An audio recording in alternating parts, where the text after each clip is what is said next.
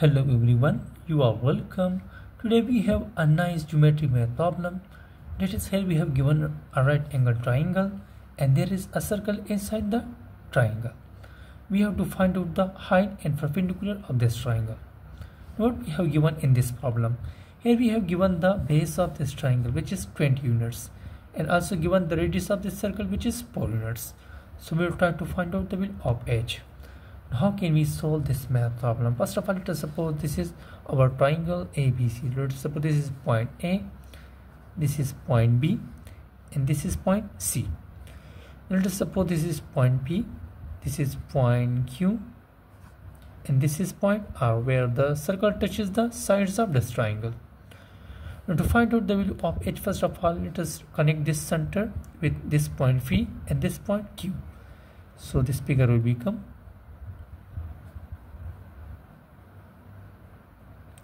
now here this is the radius of this circle, which is 4 units, so this is also radius, so this will be also 4 units, and this will be also 4 units. Now if this, let us suppose this is our center O. Now if OQ is 4 units, so this PB will be also 4 units, and this is 4 units, so this will be also 4 units. Now look at to this side of the triangle BC. Here it has total length of 20 units, but here this length BQ is 4 units, so what will be the remaining length QC? This will be 20 minus 4, which is 16, so this will be 16 units. What about this one length? What will be this one then? Here we will use tangent to a circle theorem. That is, if we have two tangents from an external point to a circle, then the length of that two tangents will be equal, congruent. So we have two tangents from point C to this circle, tangent QC and tangent RC. Now QC is 60 units, so this tangent will be also this unit, so this will be also 60 units. Now we have also two tangents from point A to this circle, tangent AP and tangent AR, which will be same in length, but here the length of any one tangent is not given. So let us suppose this tangent is equal to x, so this will be also x. Now look at the figure here. What is the length of AB? This is simply x plus 4. So from here, from this figure, we can write our side length AB will be, our AB will become, this will become x plus 4. Now what is BC? BC is total 20 units. So the length of BC is 20 units. Now what will be the length of AC? AC is simply x plus 16. So this will become AC is equal to x plus 16. Now what is our target here? Since we have to find out the height of this triangle, the perpendicular of this triangle, so for that here we need the value of x. Now to find out the value of x, as this is a right angle triangle, so here we will apply the Pythagoras theorem and we will find out the value of x. So by using Pythagoras theorem,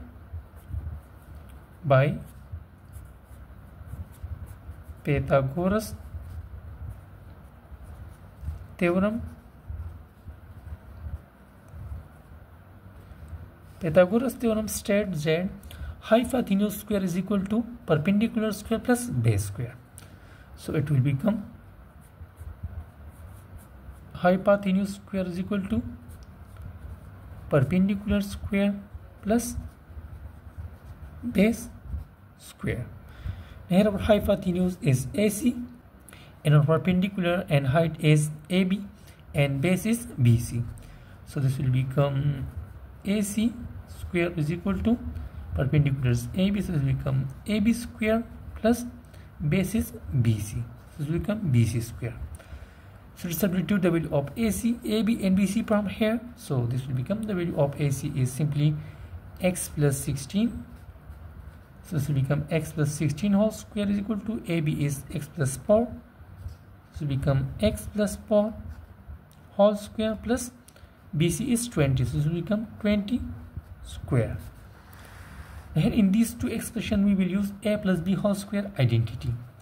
So here in these two expressions we will use this one identity, a plus b whole square is equal to a square plus b square plus 2 times ab.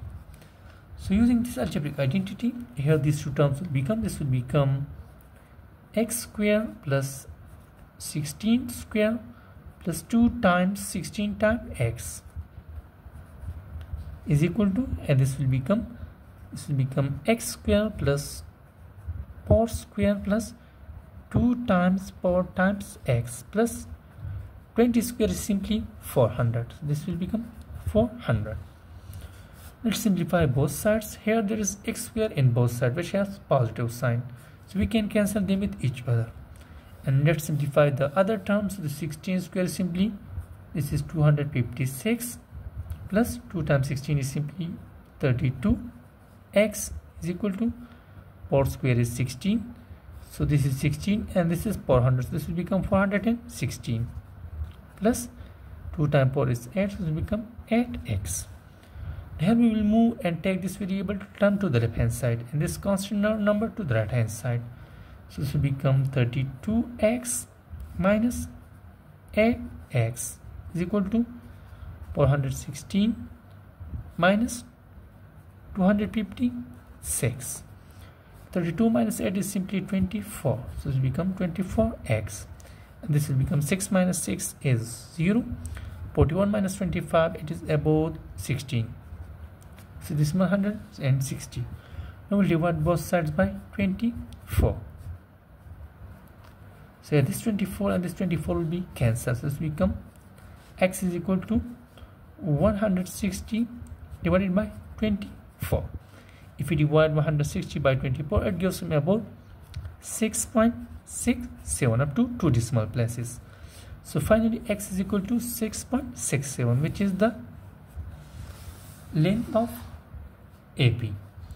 Now here our target is to find out the height of this triangle, the length of AB. So therefore from here we can write the length of AB as, our AB is simply the height of the triangle, which is x plus 4. But here the value of x is simply 6.67 plus 4. Now 6.67 plus 4, it is simply 10.67. So finally this is our required height. So finally the height and perpendicular of this right angle triangle, it is about, this is simply 10.67 units, which is our final target. And last, don't forget to subscribe my YouTube channel for such a more interesting and step-by-step geometry math problems. Thanks for watching.